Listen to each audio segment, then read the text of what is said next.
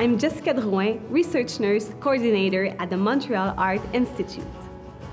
If you are a type 2 diabetic between 55 and 80 years old and do not have any cardiovascular disease, you may be eligible for this research project.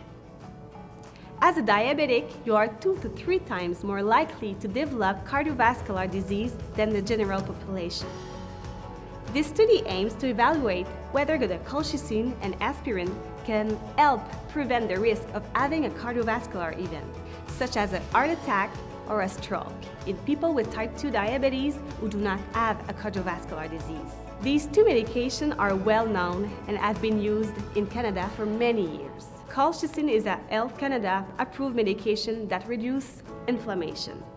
It is notably used to reduce the risk of heart attacks, cardiac-related death, and stroke in patients who already have cardiovascular disease. Aspirin is often used to reduce the risk of blood clots in patients with heart disease.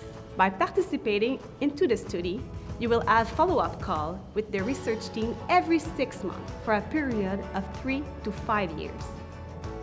These calls will allow to monitor your health status, to review your medication, and to address any concern you may have. Follow-up call will be done by video conference or by telephone. The medication will be delivered to your home free of charge, and you will never have to travel to an hospital or a clinic for study purposes.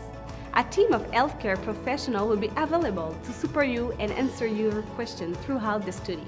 Contact us by phone to speak with the research team or click on the link in the description below to determine if you are eligible for the study.